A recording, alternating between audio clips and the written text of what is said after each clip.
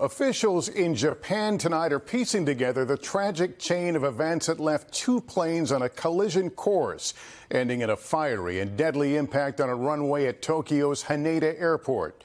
Surveillance cameras captured the moment of disaster as a Japan Airlines Airbus with 379 people on board collided with a much smaller Japanese Coast Guard plane that for some reason was on the same runway officials say was assigned to the arriving jet.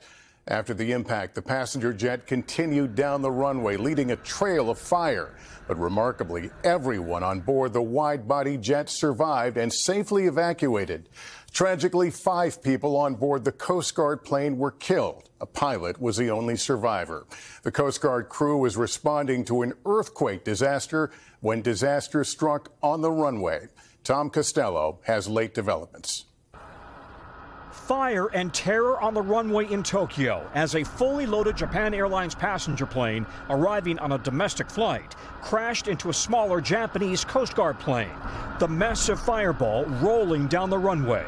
Airport is closed. Airport is closed. Inside the JAL plane, terrified passengers saw flames outside their windows, smoke rolling through the cabin. Swedish tourist Anton Deibe was on board with his family. I looked to the left and I see flames all over the windows. And the plane starts to shake and all the lights turn dark and everyone starts screaming in Japanese. Once stopped, passengers evacuated down 2 emergency chutes. As airport firefighters attacked the flames, the plane's tail collapsed to the ground. Exactly the kind of worst-case runway incursion the NTSB has warned about in the U.S. after so many close calls in 2023. The crash happened on runway 34 right, precisely where the JAL Airbus A350 had been cleared to land. The question for Japanese investigators, why was that smaller Coast Guard plane on the same runway, possibly preparing for takeoff? Of the 6 Coast Guard crew members on an earthquake relief mission, only the captain survived, now in critical condition. But all 379 people on board the passenger plane survived, including 8 infants, precisely what flight crews in the U.S. and abroad train for. Regardless of the size of the aircraft, the FAA requires that within 15 seconds of the aircraft stopping for an accident, it must be able to start evacuating everybody out through the windows, through the doors, in just 90 seconds. That FAA rule is the global standard. Get up, get out, leave everything! Critical to surviving, leaving everything behind and getting out.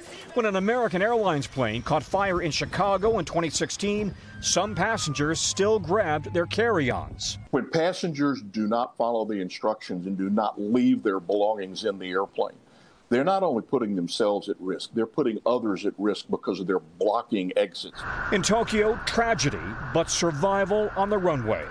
And Tom, another grim reminder of why we need to listen to those safety announcements. I understand Japanese investigators will be joined by French investigators looking into why this happened. Yeah, that's right. Because it's an Airbus jet, the French team will be assisting. They're going to look at whether there was a communication breakdown between the tower and the Coast Guard plane and whether the passenger jet pilots could even see the smaller plane on the runway, Lester. All right, Tom Costello, thank you.